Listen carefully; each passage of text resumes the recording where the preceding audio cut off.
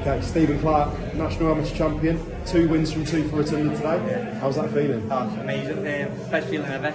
You know, first time national champion for myself as well, and to do it as a senior, it's just, you know, I'm over the moon. So you're following in a long line of amazing champions that this country's produced. Yeah. How's it feel to add your name to that list? Amazing. It's not just this country, but the own club itself. Got the Smiths, Tassie Jonas, Tony Value, all amazing, like pro boxers, and I've lost the weight, as you can tell. Do you find that coming from such a successful club, it almost adds like a bit of pressure, or do you kind of thrive under that? Oh, I want to follow in their footsteps.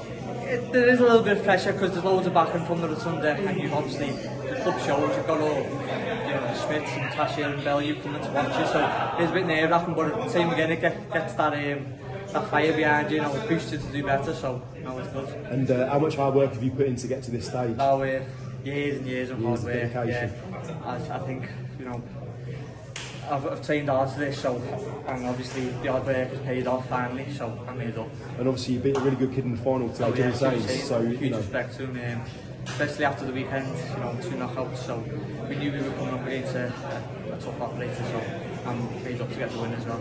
And how much do you owe to your coaches, your family, your support network and everyone? Coaches, they don't do this for anything, they don't get paid, so travelling all around the country for us, training us day in, day out, so I just want to say a big huge thank you to all the coaches at Rotunda, and my mum and dad especially. From the start they've backed me, they've had confidence in me, they knew I'd get to this stage, and can't thank them enough that, this is all down to them. I've done this for myself, the coaches, and them too, especially my mum and dad. And the event's been live streamed today by the BBC. It's been everyone's living room nationwide.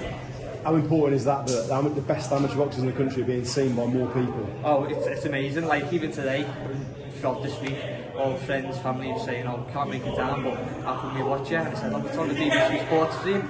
They're like, "You're on the BBC Sports team," so even that being on BBC's, it's a great achievement for yourself. And I understand you're quite a big Everton fan, is that right? I am, yeah.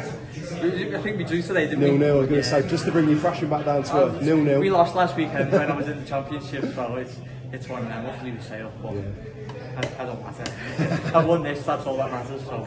Good man. And I guess what's next? You've got the belt now. What do you want to move on to? Well, I've got the citations, got the GB assessments, so see what happens from there. Just taking it step by step. Got a long-term goal of turning pro, but there's a few achievements that I can, from achieving this, there's a few different steps I can take now, so just see what happens, take it step by step. Lots of doors for you, whether you stay in the amateurs or turn professional. Yeah, so. Definitely, so brilliant. See how it goes. Good man, well best of luck, massive achievement, huge congratulations for winning England boxing, and we'll be following your journey from here on in. Yeah, thank you very much.